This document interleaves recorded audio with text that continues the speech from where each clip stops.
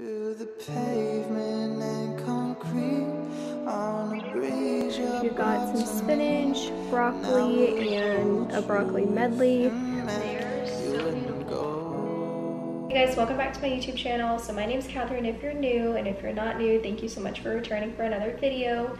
Today's going to be a monthly reset. So it's currently September 24th, and I'm doing a monthly reset for October, and I'm so excited. I love the beginning of a new month and just kind of that fresh start feel. So the things I'm going to be sharing include a healthy grocery haul and just kind of what my goals look like for this upcoming month. It's been a good while since I've set any specific health and wellness goals, so I'm really excited for that.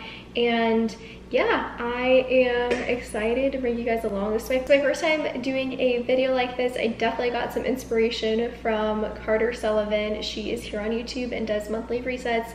Definitely check her out. I will link her in the description box below. Through the pavement and concrete on a breeze you brought to me. We're gonna run through my goals for the month of October, and I already showed you guys what this looks like.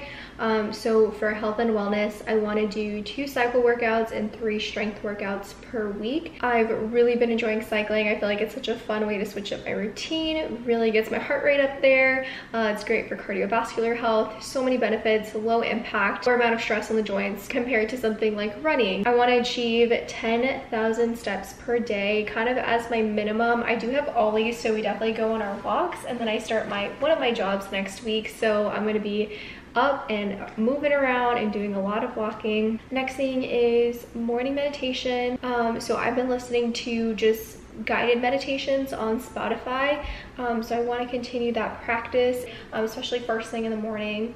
And then writing down my gratitude and affirmations. So I actually have a journal, which it's in a different spot right now. That's where I keep my gratitude. The affirmations, I haven't done daily affirmations since I switched over to using a regular journal, because I used to use, I think it was a 5-minute day journal, and that's where I would put my daily affirmations, but I don't have that anymore.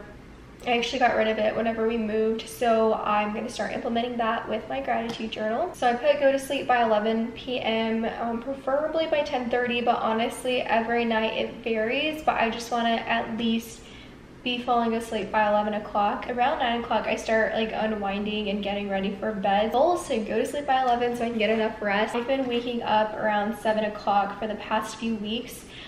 So I want to make it an earlier wake up time to 6:30, just because I am going to be starting my PTA jobs. I need to be up earlier so I have more time to accomplish the things that I want to do in the morning. So I don't know what time I'm going to be working out at. I don't know if it's going to make more sense to work out in the morning or work out like at night after work. I don't know. Let me know what you do. Let me know what your routine is right now.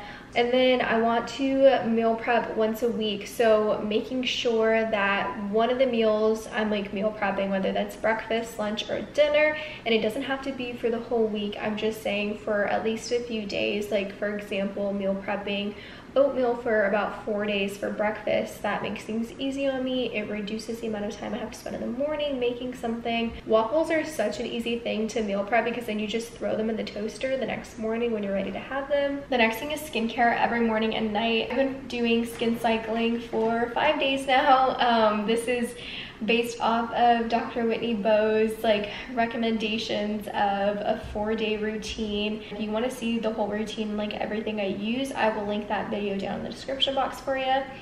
And then 1 day a week without socials, so Instagram, YouTube, TikTok. I don't know if I should have put YouTube in there, but I'm gonna try to challenge myself, because I love watching YouTube videos and I love playing them in the background of like when I'm doing things, or like I'm gonna challenge myself with that, because I do love YouTube. I feel like it's so easy to just get wrapped up in social media and scrolling and, you know, just going through your feed mindlessly. Be more mindful about that and taking a day off. Okay, so for jobs, I want to build my caseload to 30 visits per week for my PTA job. So starting off with home health, I need to slowly start like building my caseload, and hopefully by the end of October, I can have 30 visits per week. Ideally working Monday through Thursday if I can, which is how the pediatric home health company that I'm working for, that's how they like to have it set up, but Monday through Thursday. Friday's just a makeup day if anybody missed visits for whatever reason. So I'm gonna apply that same principle to my geriatric home health job. And then I wanna film and upload 3 videos per week for YouTube.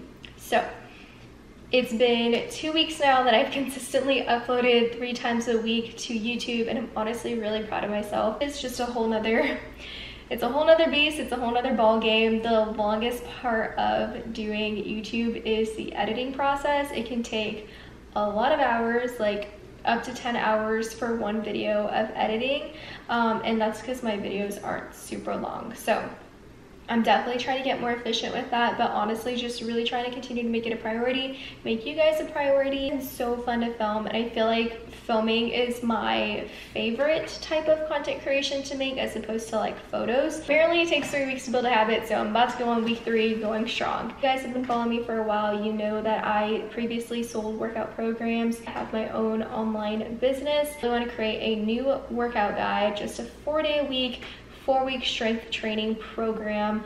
So stay on the lookout for that. I'm going to be slowly working on it through the month of October. Post 3 posts to my Instagram feed per week and 1 reel. And this is a place that I kind of lack in terms of like posting on social media. I am consistently posting on my stories. I haven't been doing a feed post as often as I would like, so that's my goal.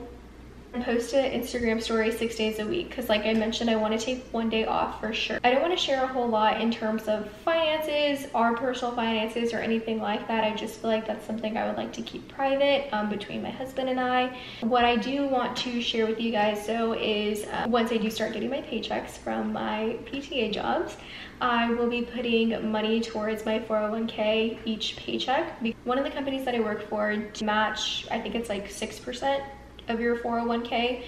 I'm going to be taking full advantage of that, and then I want to save X amount per check. So I'm going to be, like I said, building my caseload from here on, with the goal of getting to 30 visits per week. So I don't know exactly what my checks are going to look like because I don't know what my caseload is going to be just yet. Just know that I have in mind to save and set aside money. As some of you might know, my goal is to go to physical therapy school. So I am currently a physical therapist assistant. I got my bachelor's degree, completed all of my prerequisites except for one. I'm going to do that next spring. And I am right there ready to apply to physical therapy school next year. But my goal from here until then is just to continue saving, putting money aside for tuition, because unfortunately it does cost a good amount of money. And then next thing is 8 no spend days. Cannot wait to challenge myself to do this, and I mean like no spend on those days. Okay, so now on to other. I want to make sure that I continue up with my cleaning routine, so tidying the home each night, even if it's for 15 to 20 minutes, just doing as much as I can and then calling it a night. I want to sew 1 new project, so I've slowly been working on creating a little wallet for myself, and I'll update you guys in a future vlog. Next thing is to read 5 books, so that can be physical or through my e-reader because I have a Kindle.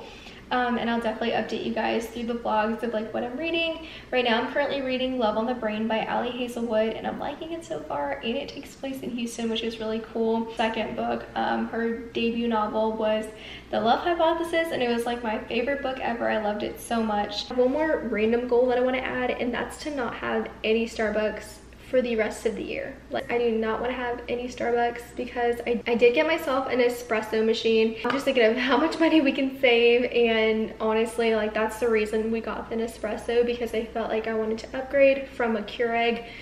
Huge upgrade, by the way. I love it so much. It was so worth the investment. And then the pods come out to about $1 something. You can make good drinks at home. So far, I feel like the drinks have been coming out good. I'm still testing them, trying out new recipes, so that's something I'll also be sharing with the vlog.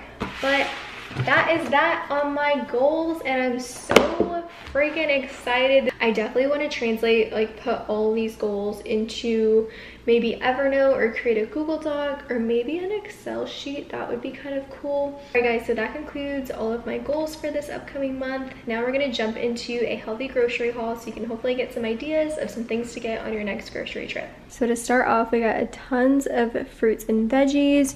We've got some spinach, broccoli, and a broccoli medley. We've got some bell peppers, some mini cucumbers, regular sized cucumbers, oranges. We refilled our apple basket apparently, because I used to hold apples and kiwis, but we're just on an apple kick right now. I used that pan back there to fill up with mangoes because Joshua bought so many mangoes. Got some bananas, avocados, tomatoes, some bread. We're trying to switch to, I think it's whole grain. We're trying to switch to whole grain bread and trying that out. I got some onions, some wheat thins, granola, some skinny popcorn.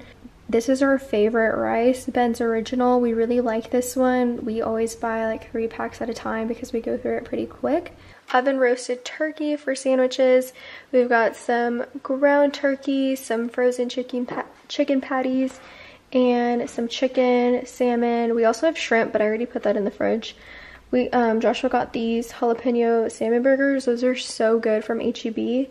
And then his spicy ketchup, almond milk, and then some hummus. One of my coworkers from my last job put me on this, and it is so good. Like, if you have not tried this hummus, you definitely need to. Let me know if you guys enjoyed the grocery haul, and I can't wait to show you guys like different meals that I make with this. And like I've told you guys before, I keep my meals super simple, but I'm gonna try my best to utilize all of these things, make sure it doesn't go to waste. So stay tuned.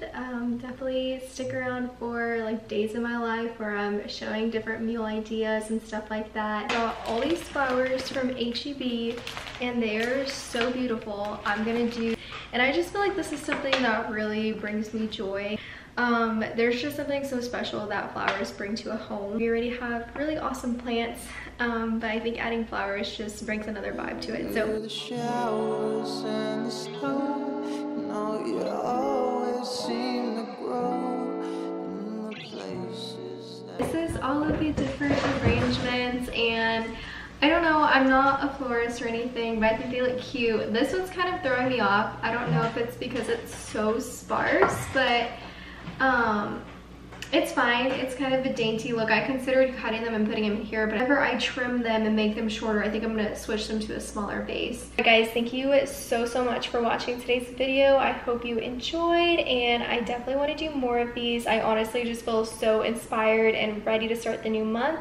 Let me know if you enjoyed it and if you want to see more of these as well. Haven't joined the fam yet, I definitely would love for you to subscribe and join the community, and I'll see you guys in the next video.